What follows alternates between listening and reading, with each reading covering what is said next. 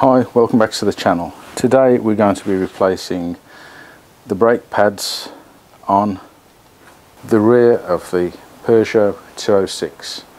This is a 2006 model 1.6 Sport.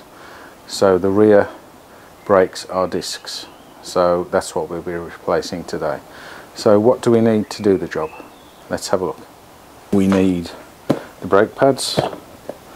We need a 17mm socket to remove the wheel nuts, plus your security locking nut.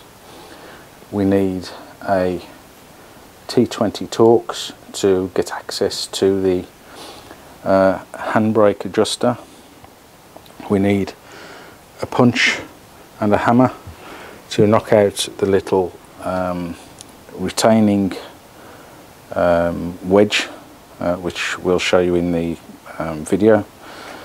I'll need a pick or a pair of pliers.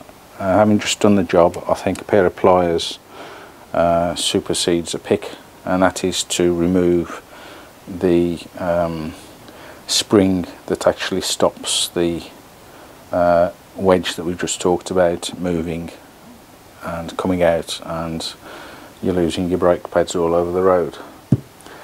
And we need a long thin screwdriver in order to turn the piston in the brake caliper to allow us to return it into its cylinder so that we can fit the new brake pads. So that's all you need, plus of course copper grease for when you're reassembling the new brake pads. Right, the first thing we do to change the brakes is remove the rear wheel, and we've got a 17mm socket plus the security nut. So just take the wheel off.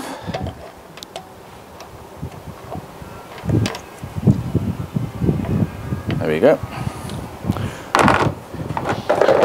Always put your bits and pieces in a tray to avoid losing them. I've lost count of the number of times something rolls somewhere and you spent half an hour trying to find it.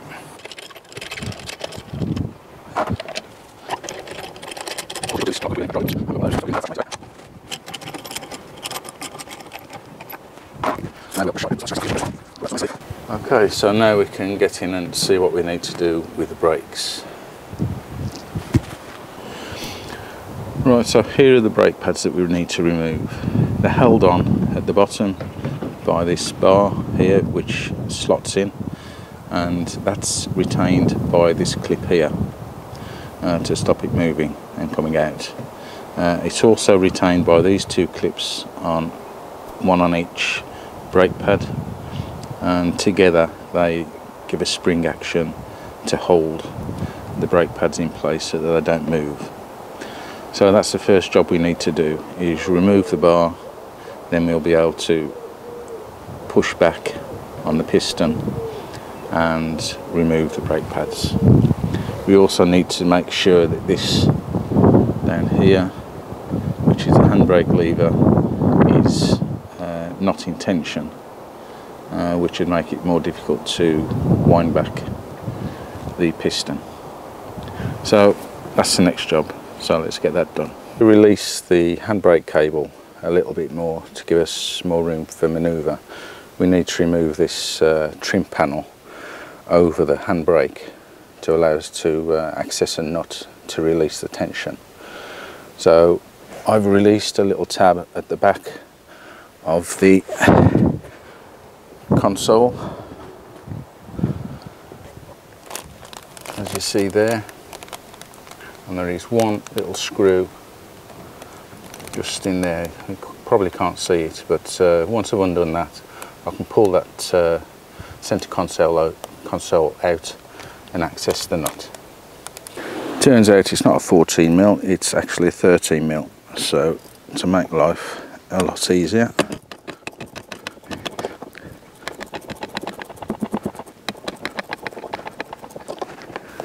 It's fairly loose. See what the, and now you can see that the handbrake cable is nice and loose, and that makes it an easier job to get the brake pads out. One thing I would make clear, which I forgot at the start, is to make sure you use an axle stand plus your jack. It just makes the job a lot safer. If the jack fails, then you've got a backup to hold the car in the air and not give you a squashed something or other. So be safe. So the first thing we're going to do is remove this spring clip here.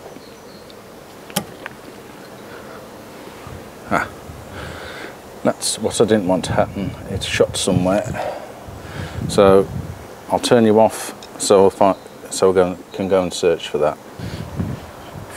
Luckily I found it, and that's the bugger there, and that's what stops this bar from moving and sliding out. In fact, I think it's probably wouldn't slide out because there's rust holding it in at the minute. Anyway, that's the next job, knocking that out. So in order to knock this bar out, we need a punch and a hammer. Let's give that a go.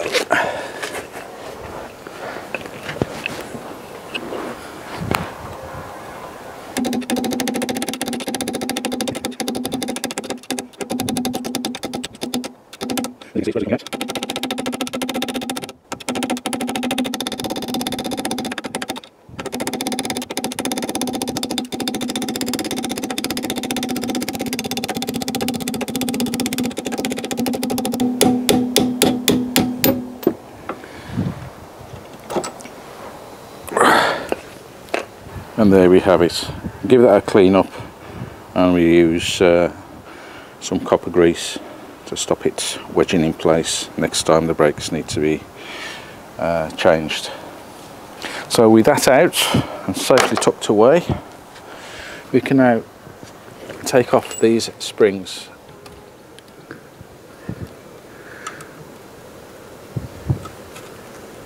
Here we go, and that's off. We're in a safe place. Now the second one. See if I can do this a bit easier.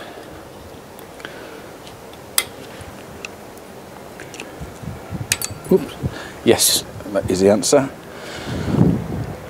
And luckily it hasn't gone half a mile, so that's that. So now the brake pads should be easy to get off now, but we might have to wind in the piston. So let's see how easy they are to remove. With a little bit of wiggling out, we've made enough room to get the brake pad out. We'll have a look at those once we've got them both out.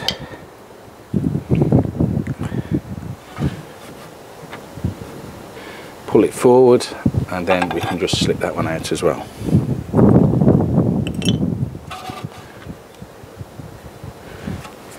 So these are our brake pads.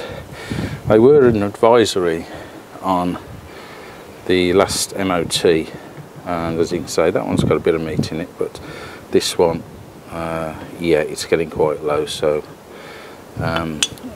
they should be changed, and that's what we're going to do. So the next thing is to tidy up the bits and pieces that we've got, and then come back and refit the pads. Now there is a way of fitting these pads. First of all, I'm going to have to rewind that. Okay, in order to wind back the piston to allow us to fit the new brakes, because there's probably not going to be enough room, we need to wind this back, and you can't just push it. You need to wind there are slots, there are 4 slots altogether, 2 slots, and you have to engage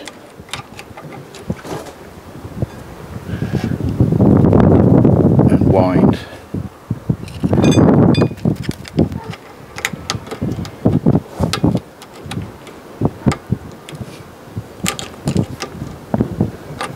And wind, and then you can, oops, then you can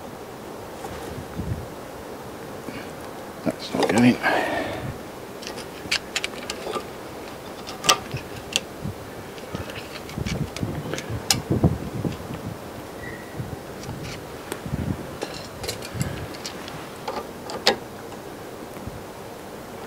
That should have gone in, so okay, now we've wound the piston back, we'll see if it's wound back enough to fit both brake pads. And remember, this button here needs to coincide with that recess there, so if we slot that in, it's gone all the way, and we pull this all the way forward, and there you go. That's the next second pad fully slotted home. Now before we go ahead and tighten everything up and put the clips in place, we must remember to put a smear of copper grease on here, here and on these little ears, so things don't seize up and they're easy to get out next time. So making sure not to get any of the copper grease on the disc or the pad surface, we'll just put a little bit on there, so, and also on these little tabs.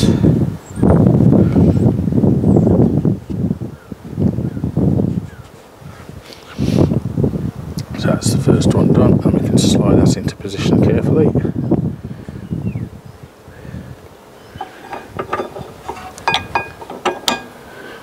And that's located. Just double check. Yep, that's located. So put some copper slip on this one. That should be enough, and then slot this one in. There we go. So now we need to put on the springs and the retaining. So we've now got the springs located correctly. So the top of the spring must be over this little lip here, so it forces onto the back of the caliper. Now we've got to try and locate this in place by holding everything else in. So it's slid in there, okay. Now this one, it wants to go.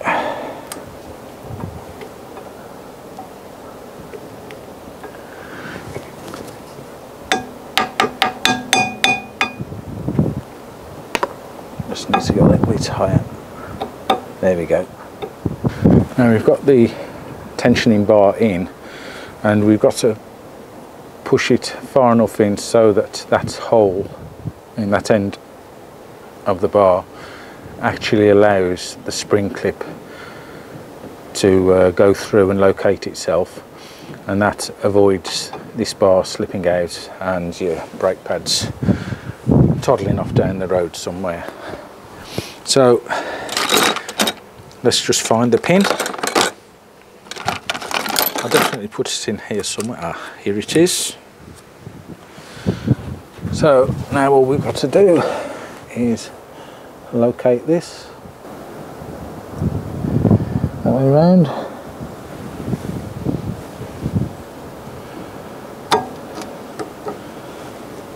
and that's fully home. And these are solid. Now we'll just go and give the brake pedal a pump.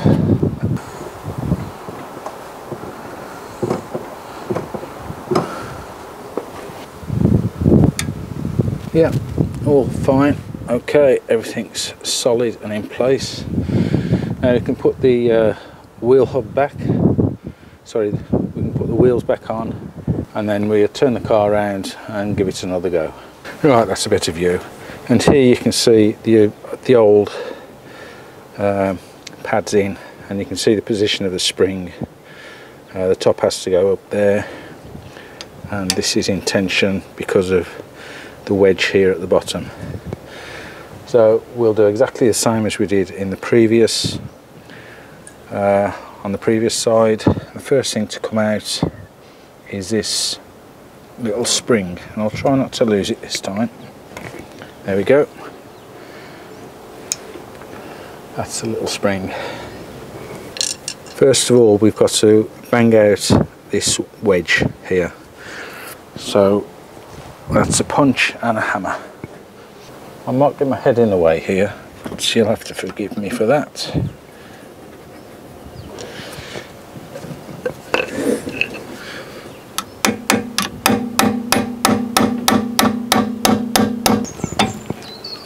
There we go, out. That was a lot more difficult than the previous side, probably because it's probably held in with a bit of rust. Anyway, put that safe.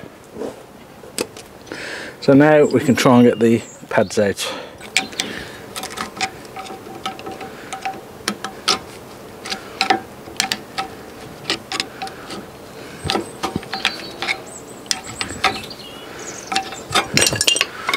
There we go, keep the spring. Get the next one out.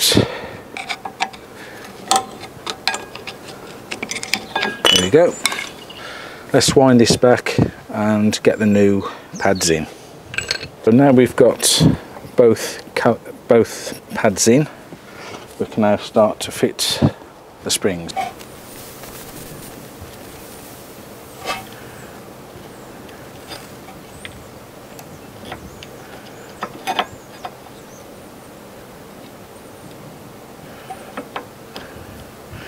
Like so. The second one, there is a right way and a wrong way around for these, as you can see.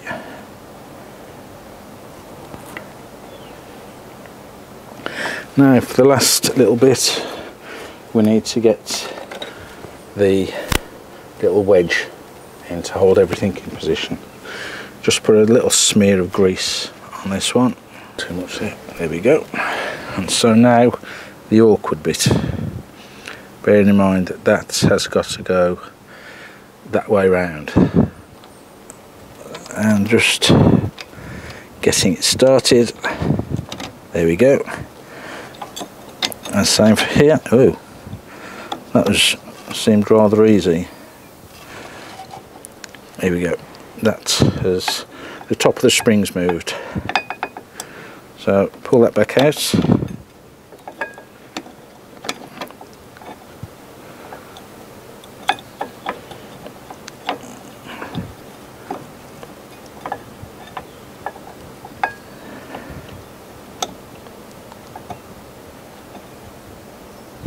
Right, so that's in there.